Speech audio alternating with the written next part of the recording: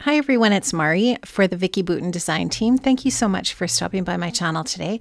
I'm going to be creating this 12 by 12 scrapbooking layout using the gorgeous Fernwood collection. I'm starting off here with a piece of the foundations paper from Vicki Boutin, and I'm applying some watercolor pigment to this paper here. You can just see it's kind of a teal color, and just really wanted to create a little bit of subtle color here in the corners, in the two corners, the top left and the bottom right, using some watercolor here. And so I'm just going to put that on there. I've added some water to the paper, and then I added the pigment into the pools of water and moved that around a little bit with my watercolor brush. Now I'm just going into the pigment that I have over in the tray over to the right. Just going to splatter some of that down so that when it's all dry, I just have these two subtle areas of color on my white cardstock. Now I'm taking one of the teal Vicki Boutin art crayons. I've just put it dry onto one of the stamp sets from Fernwood, and now I've just activated it with a little bit of water. I'm just rubbing it around, and now I'm just going to do some watercolor stamping with that leaf stamp on my paper. And this just creates just a little impression of a leaf.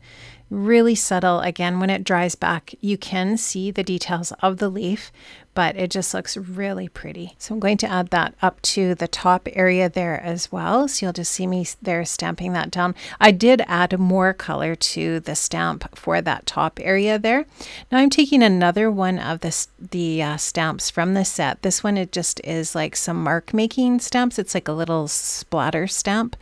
And I added both of those stamps onto the block, and I'm just putting those down in little dots. And they didn't come out very dark, so I decided to add a little bit of Distress Oxide in Speckled Egg with that same set of stamps, those same two little stamps that are on my block here. So I'm just going to stamp those out just to create a little bit more detail in those watercolor areas, and just really love it. I'm a huge fan of making marks with stamps on a project, and I just really love how this looks. So now I'm taking a Tim Holtz stamp. This is a script stamp. I will link up to all of the products that I've used for this project in the description box below if you're interested. And I just like that little bit of text, and it's just going to pop out here and there around the elements that I add on the layout. So I really like that. Again, it's super subtle.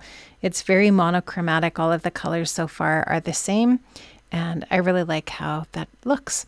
Now I'm taking one of the stencils from Fernwood. This is from the Bountiful set, and I love this stencil. It's so fun, and it almost kind of looks like a grill or something, kind of like, I don't know, I can't describe it, but it is very cool. I love it.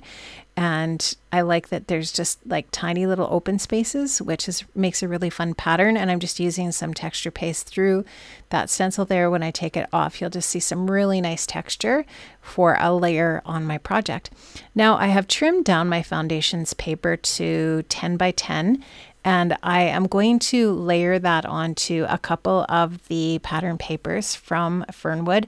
I have cut the, oh, and I'm also showing you here, I sewed around the perimeter of this paper, and that texture paste is all dry. And so the teal paper that I'm going to adhere this to has been cut down to 10.5 by 10.5. or maybe even 11 by 11, something like that. But they're all just, the mats are just a little bit bigger than the foundations paper. And I will link up to these pattern papers that I used in the description box below as well. I think the teal paper is the burst forth paper. And then the paper with the dots on it, I'm just looking here, I've got it in front of me, is the full circle paper. That's the one that has the circles on the other side.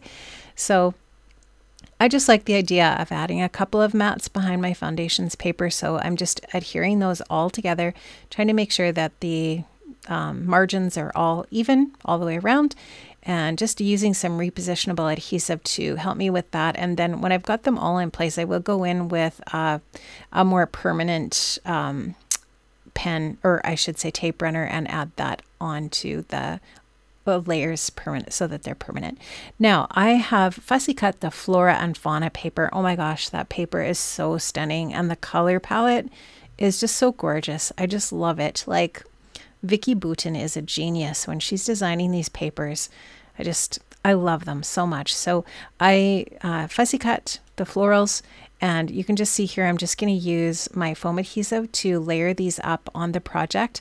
I have sped this up a little bit just because it's the same thing over and over again, but you'll just get the idea of how I'm going to add lots of dimension here with that foam adhesive.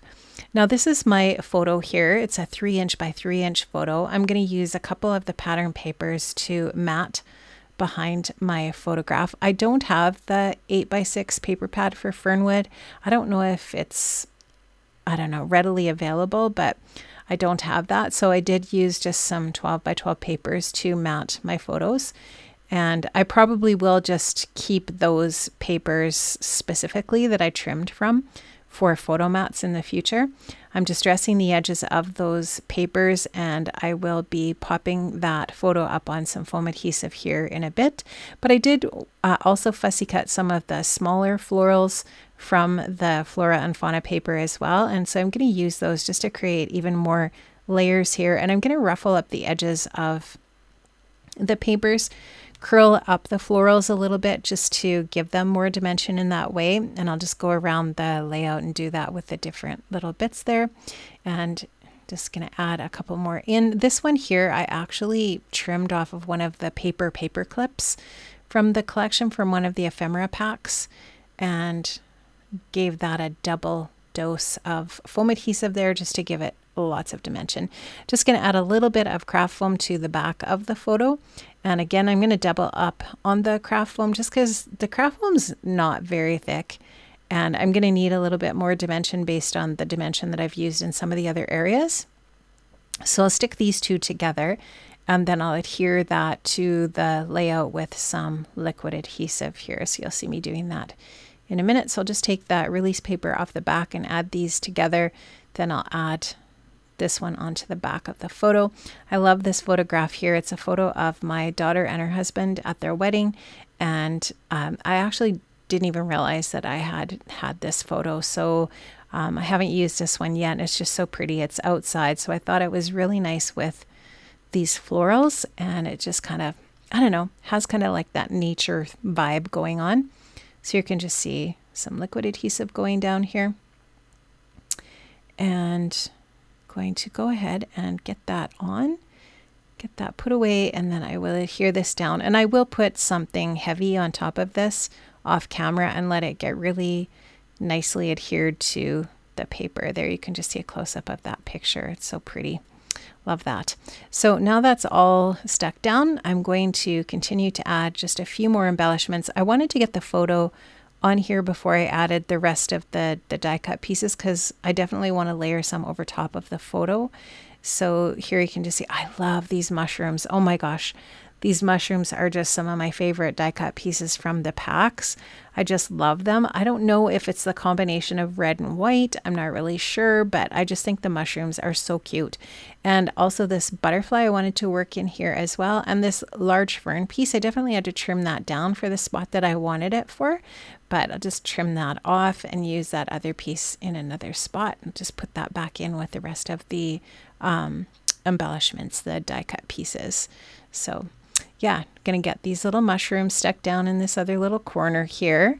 I think they're so sweet, and I think they definitely fit because, like I said, this is an outdoor photo and they are so cute. So I'm just gonna get a little bit of foam adhesive onto the back of that and then get that adhered down to the project. So really love that so much, and how the colors all work together. I'm gonna put a couple of extra pieces of foam on this butterfly just to give it lots of lift on the layout, elevate it up there a little bit above the other layers. And this is just going to create that layered look on my project. So there you can just see that. I'm going to give a little bit of white splatter over everything here. So I'm just using my Dana Wakley gloss spray. And this is just going to add just that really nice bit of extra detail on the layout. And I love that this, and I've said this over and over again, but one of the properties I love so much about this gloss spray is it dries really dimensional. And so it's really nice. These are the cardstock stickers from Fernwood. They are fantastic. Again, always, always, always with Vicki's collections. I'm going to take a little bit of foam adhesive strip and put just a little bit on the back of this piece that says today. So you can see there I used one of the black puffy phrase stickers that says hello, and then the word today is going to finish off the title. And then I've got plenty of space for journaling on the layout as well. There you can see to the right of the photo. I love that every time Vicki comes out with these black puffy phrase stickers, every tiny little area of this sheet is full of little bits. And I'm going to use these probably the most, I think, on here, these little gold dots. I love them so much. Like I could have sheets and sheets of just these little gold dots as well. So they're so perfect. But you can see how on these sheets, there's like little hearts and there's vines and all kinds of little bits. So they're just so great. Friends, thank you so much for joining me today. I hope you enjoyed this process. I have linked up to all of the products that I've used in the description box below. If you have not subscribed to my channel yet, I would love to have you as a subscriber. Make sure that you click subscribe and that notification bell so that you're notified every time there's a new video here on my channel. Thank you so much for joining me again. Have an amazing day, friends. Happy New Year, and I will see you soon for more Vicki Boutin inspiration using the beautiful Vicki Boutin products. Bye-bye.